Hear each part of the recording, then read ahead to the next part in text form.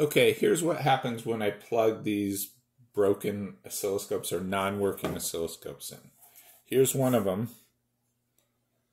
You can see the serial number there on it. And now I'm going to plug it in. I'm not going to block the screen so you can see what happens.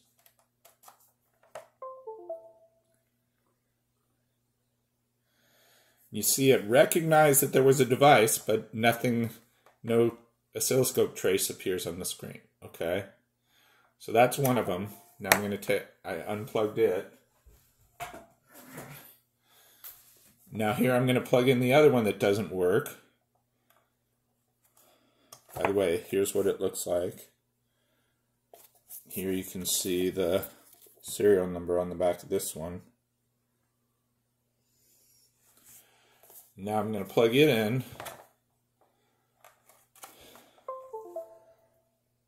Again, you can see it's recognized by it, but there's no trace on the screen. No oscilloscope trace. Okay?